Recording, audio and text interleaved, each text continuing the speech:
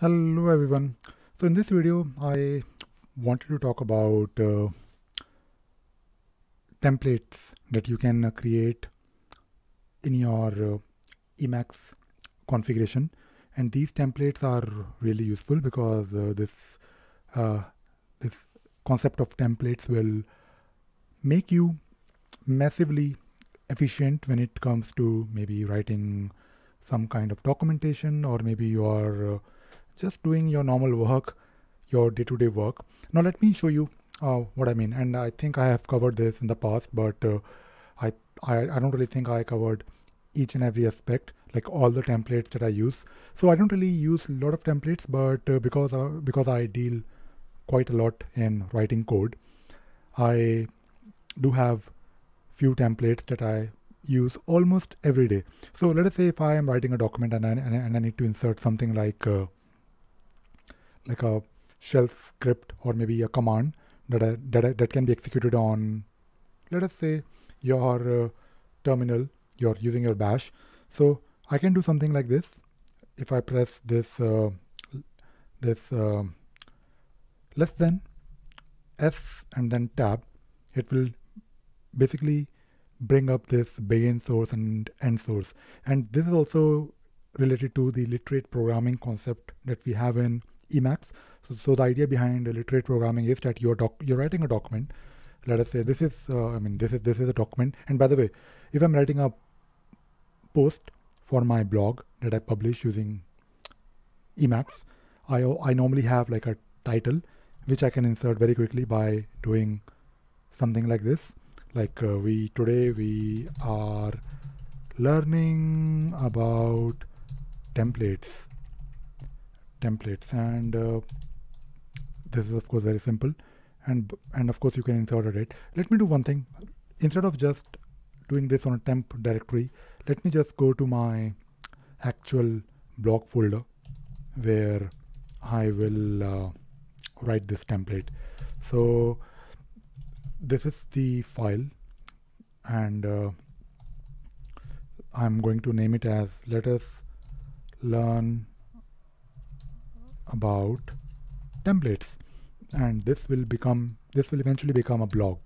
Now today of course I did like less than T in tab.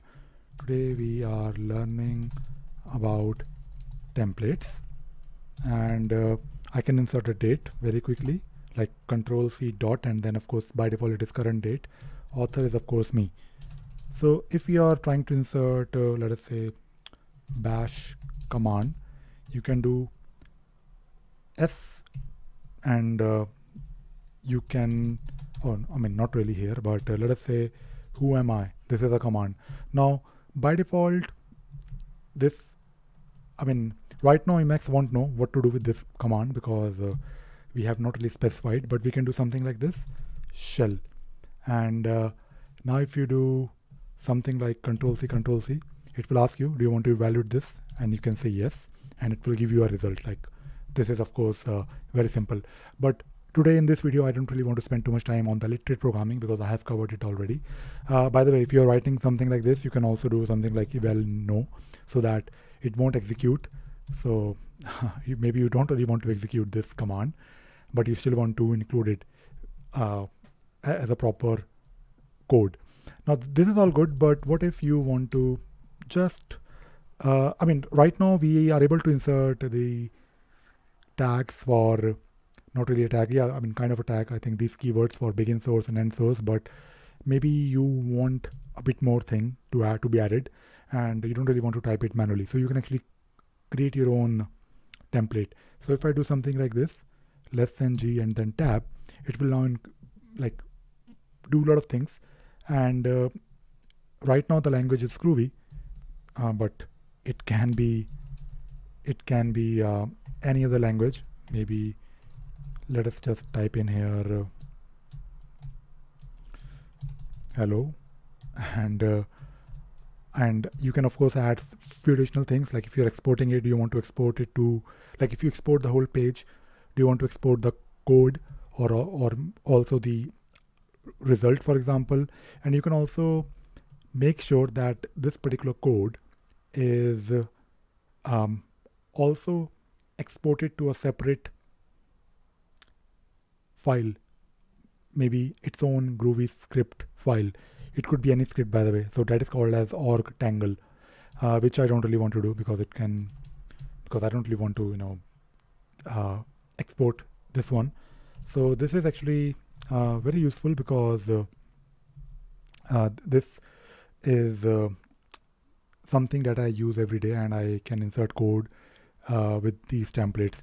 Not only for the code part, you can also create your own template for doing something like maybe you write journals. You want to write journals like every day. You can do something like J, and now you have. I mean, right now this is using like few levels in the header because I make sure. I mean, I don't really add my journal entries in random files. I have a specific file where I add this journal, and I can do it very quickly. And I also use, of course, the org capture.